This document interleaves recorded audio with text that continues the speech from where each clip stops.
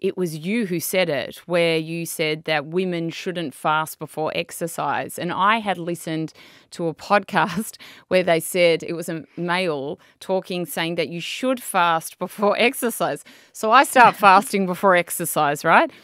And then, I see Stacy say the complete opposite. Obviously, you're studying women's bodies, you are a woman, and this is your bread and butter. Tell us why, in this instance, that would be different for a male and a female. So it comes down to the brain for the most part. When we're looking at some of the control centers of the brain, one of the primary ones is the hypothalamus. So we look at the hypothalamus, and this controls our endocrine system. So that's our thyroid, our menstrual cycle hormones, also our appetite hormones. It senses temperature. It senses changes in oxygen, partial pressure, and pretty much all the environment. And when we're looking at the sensitivity of the hypothalamus to nutrition density for women versus men, we see that there are primarily two areas of the hypothalamus that are stimulated through either higher nutrient or lower nutrient density versus one area for men.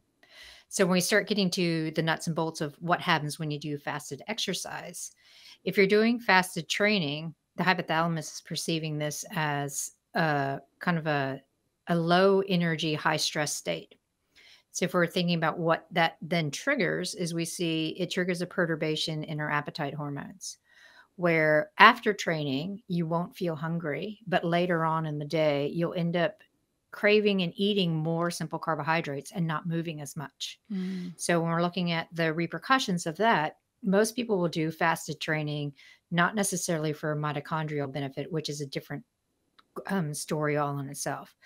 But most will try to do it as a calorie deficit. They're like, okay, well, I can do fasted training. I can use that as a way to not feel so hungry, and I can end up in a calorie deficit. But we see from the research in women that it does the opposite. You end up eating more and moving less when you do fasted training.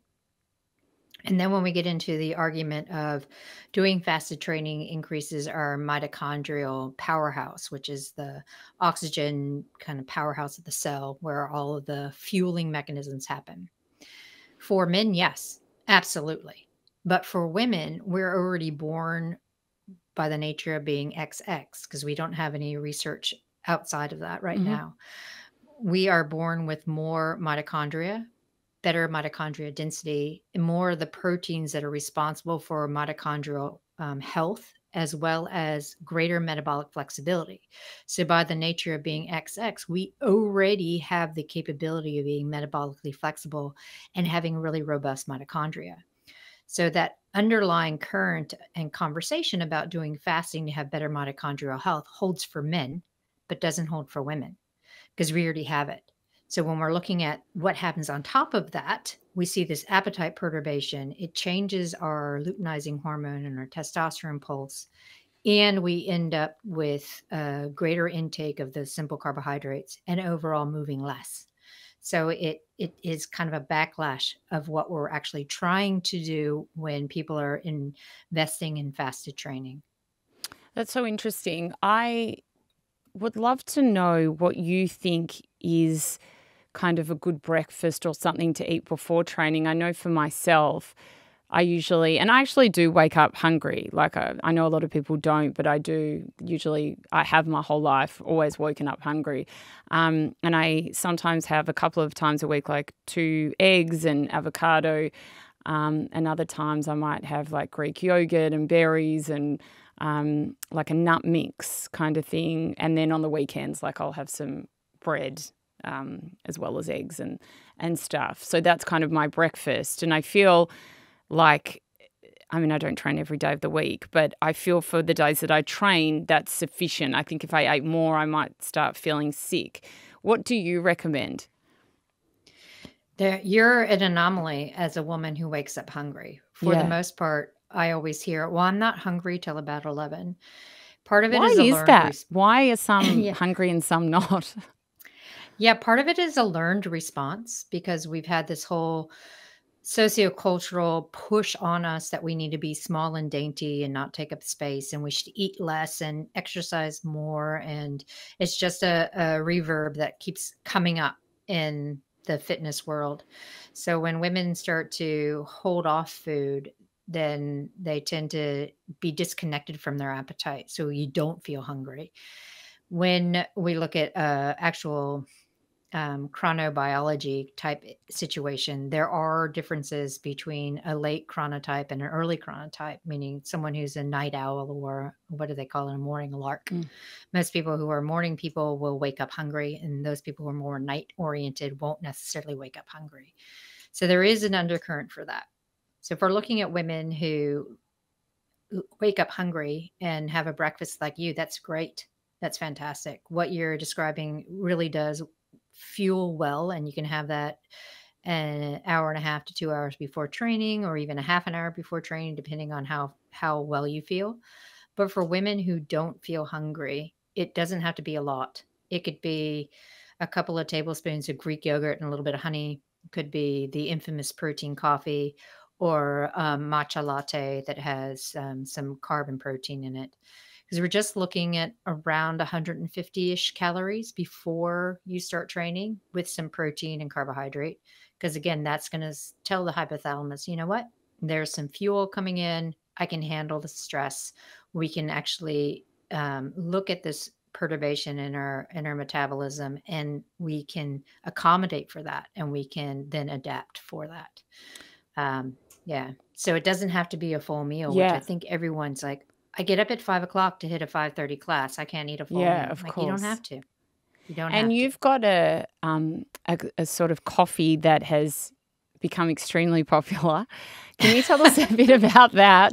What's in it, for those that might want to make it at home? Yeah, I laugh hysterically at that, because I would get the question of, well, what do you have when you get up so early if you're training at 5:30 or 6 in the morning? I'm like, protein coffee. I mix up whey protein or pea protein isolate with some almond milk the night before. I add a double shot of espresso, stir it up, put it in the fridge. It's ready to go the next morning. So then I'm getting protein and some carbohydrate and a caffeine boost. Who doesn't like a latte in the morning? And it's like, okay, good to go. And when it went viral, I was just laughing, because there's so many people who are like, what's the scientific rationale behind it? It's like, well, I can tell you the caffeine and the protein part, but they don't necessarily have to be together. But it works. It's great. And then what would you eat when you got home after training?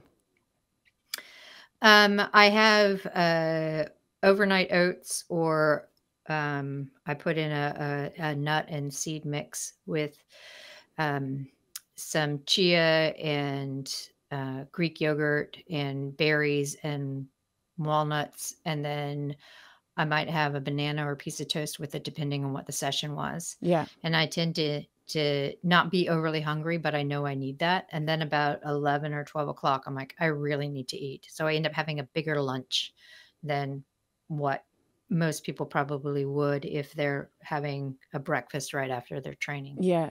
I find lunch is the thing I struggle with the most because, breakfast, I kind of know what I'm going to eat. Dinner is with the family, and I'm by myself for lunch, and I'm busy, and don't think ahead, which I probably should when it comes to lunch. So I've got like nothing prepared, and some days I can miss it, or I'm like, ordering a salad with protein or something, and it ends up being a bit clunky.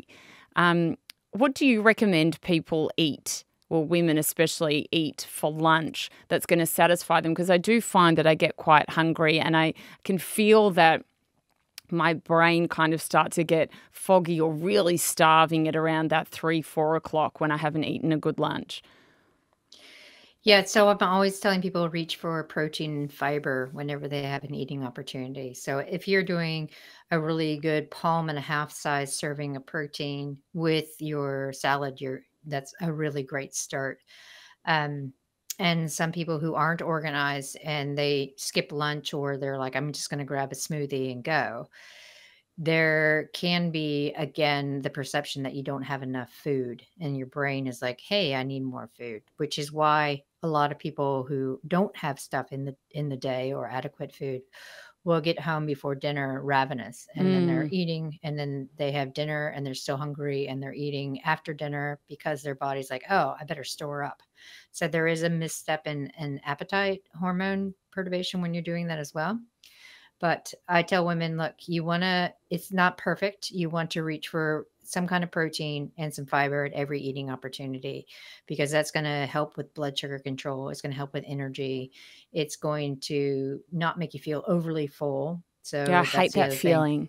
I Yeah. hate that feeling It's too. like it's actually it's one of the worst feelings when you've eaten too much. I find it, yeah, really like uncomfortable. Yes, exactly. So you could look at having several snacks during the day instead of one big lunch, What sort of because things that would you recommend for snacks? Um, I look in if you have a refrigerator or capability of having Yeah. chilled food, it's always a mixture of fruit and veg, nuts. If you are not plant forward or plant based, then you can look at hard boiled eggs, some turkey slices or chicken. Yeah. Um, so all of those like really handy, easy to grab things that you might put in your kid's lunchbox, you could also have in your fridge.